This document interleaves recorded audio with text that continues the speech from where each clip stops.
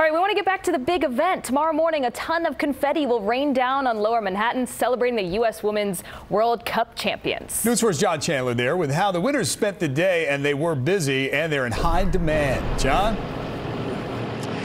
Yes, they were busy today. We saw most of these players coming and going from the hotel behind me here in Lower Manhattan. Busy shopping, carrying heavy bags, and why not? What a good way to let off some of that steam after relieving some of those heavy expectations and winning, delivering another World Cup title. And tomorrow with the parade, they need to rest up because it's a big day.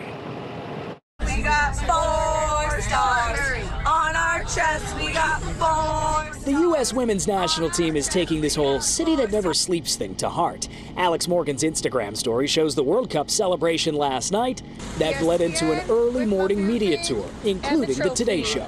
It took a lot. It took a lot of dedication, a lot of time, a lot of ups and downs along the way, but I think it's been absolutely worth every minute. Yeah. At 30 Rock, Samantha Mewis and Abby Dow-Kemper made the bottle cap challenge look easy. One, two, three. As if there was a doubt, all this team does is win and sign autographs. Lots of autographs. This is literally for my daughter. Jeffrey Reed collected signatures for his soccer-loving daughter. The two watched every game together, and he's already planning to catch the team's victory tour in person.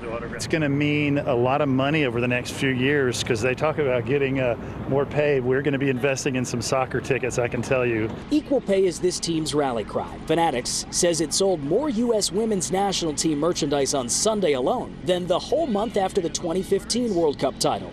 That ended with a Canyon of Heroes parade down Broadway. And the confetti is ready for this year's parade. The champs are too. It's just such a great thing to have, just to rally the nation behind you. We feel like we've been in kind of a little bit of a bubble over in France, so now we get to feel just the magnitude of the impact that we've had here.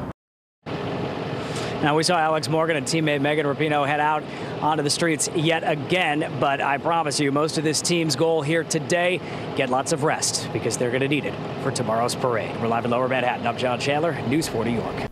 Thank you for watching this video from NBC4 New York. You can subscribe by tapping the button below me, and on the left you can see our latest updates, investigations, and digital exclusives. We'll see you next time.